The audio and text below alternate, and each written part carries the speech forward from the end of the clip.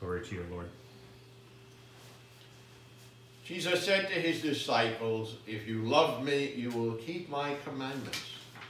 And I will ask the Father, and he will give you another advocate to be with you always, the Spirit of truth, whom the world cannot accept, because it neither sees nor knows him.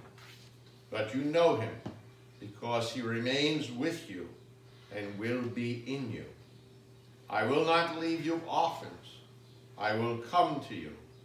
In a little while, the world will no longer see me, but you will see me, because I live and you will live. On that day, you will realize that I am in my Father, and you are in me, and I in you. Whoever has my commandments and observes them is the one who loves me. And whoever loves me will be loved by my Father, and I will love him and reveal myself to him." The Gospel of the Lord Jesus. Praise to you, Lord Jesus Christ.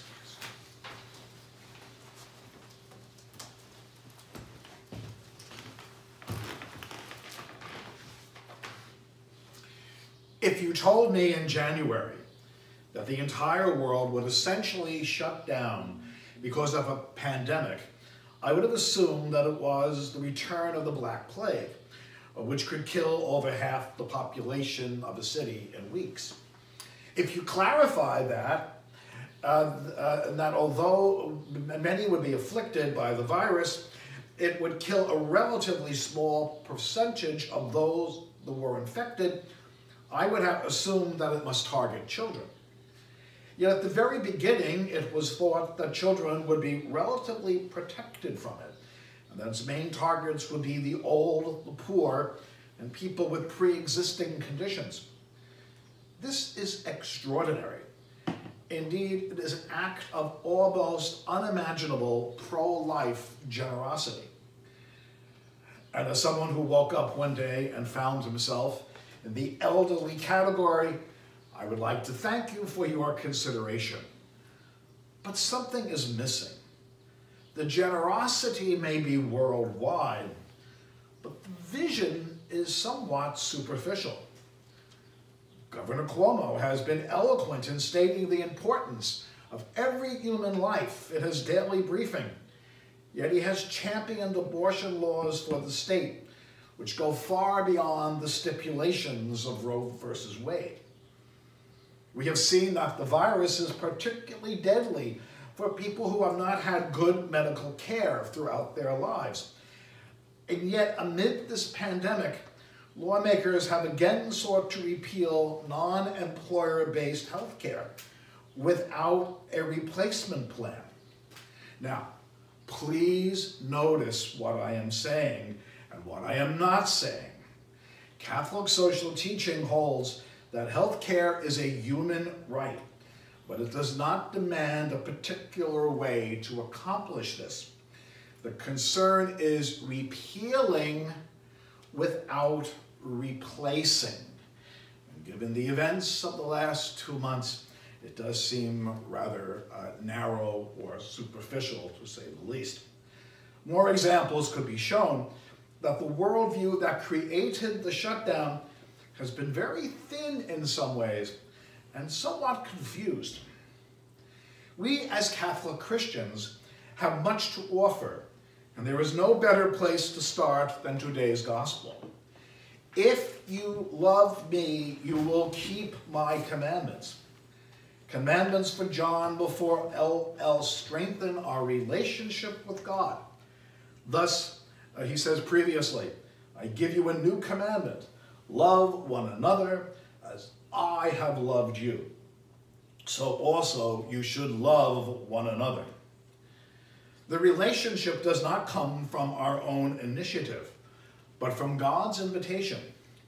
Immediately after Jesus tells the disciples that this love can only be made real by loving each other, he promises to send another advocate. Advocate is a legal term. It is the person who stands with the defendant to attest to his innocence and support him at a trial.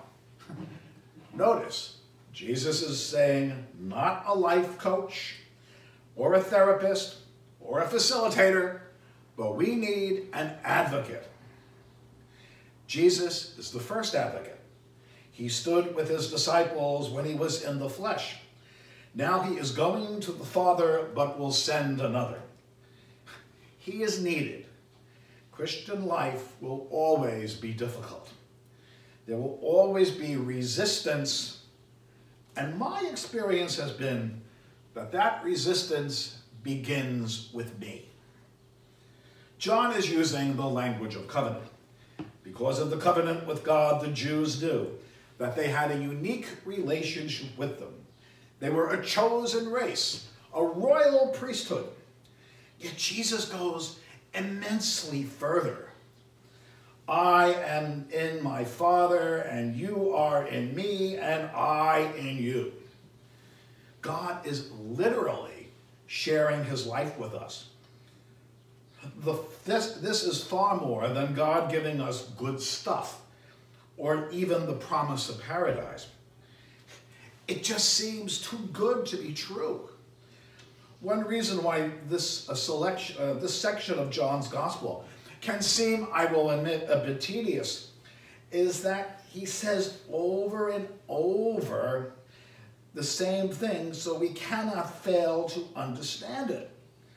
The 17th chapter of St. John is particularly makes God's gift of himself to us unmistakable, especially. And I have given them the glory you gave me, so that they may be one as we are one. How can it be? It's all too much for me. It just seems too good to be true. Acceptance for me came in two stages. In the other Gospels, the advocate is called the Holy Spirit, and he inspires and molds us with his gifts, one of which is understanding. Once I understood that God revealed himself as a Trinity to show us that ultimate reality is formed by relationships, and that all of this is kept together by love, then God's invitation to share his life makes sense. Infinite love laughs at boundaries. Another gift is fortitude. Understanding cannot remain in our heads, but must reach out of ourselves, especially to those we find way outside our comfort zone.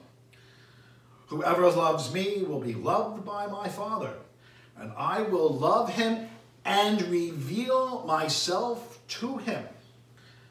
The more I attempted to love those I did not find immediately lovable, the more God revealed himself to me, and the more sense the whole thing makes. If it is difficult for Christians to accept the overwhelming love of God, then how can we expect non-Christians to do so? This is what John means by the world. John is in no way saying that physical reality is bad. The world was created by God and is good. But those who have not accepted the God revealed by and in Jesus will never understand what Christians see and why we do what we do. This week marks the 5th anniversary of Pope Francis's encyclical on the environment, Laudato Si. It was written for the world, not just Catholics, and as more than one wit has said, that is wonderful because few Catholics read it and fewer still try to put it into practice.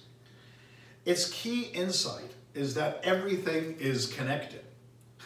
A non-Catholic neighbor of mine in Queens was telling me how inspired she was reading it, how true the message of connectedness is, and how admirable the Pope's fearlessness about facing the financial consequences of his teaching. So I asked her, what did she think about the comments on abortion? Somewhat flustered, she said, well, he had to say that. But the real point was the connectedness of everything in the world. An amazing thought. Aren't baby humans connected to us? The blinders of the world are such that even the possibility of including the unborn under the canopy of life went unseen. Catholic social teaching is an extension of our belief in the Trinity.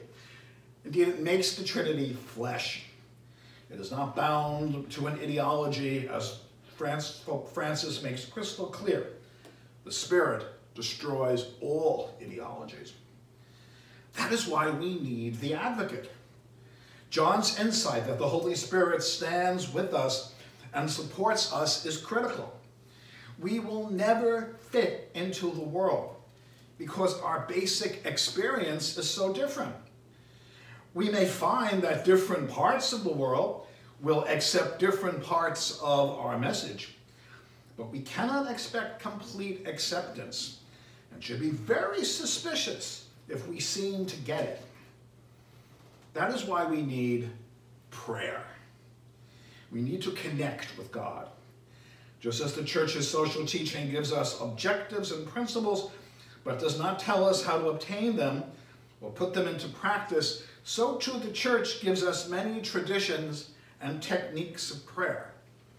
It has become so obvious in this time of sheltering in place that we as Catholics have not availed ourselves of all of these options, or sometimes I think the best options that are certainly part of the Church's tradition.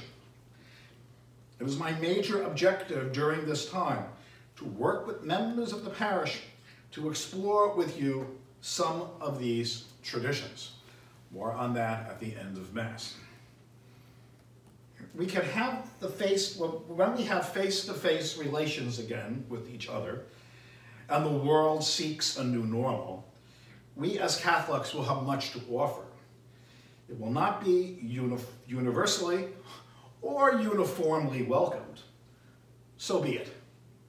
The Advocate will be with us, and with the gift of wisdom will give us a commitment to a just society that is as wide as God can see and as deep as He can love.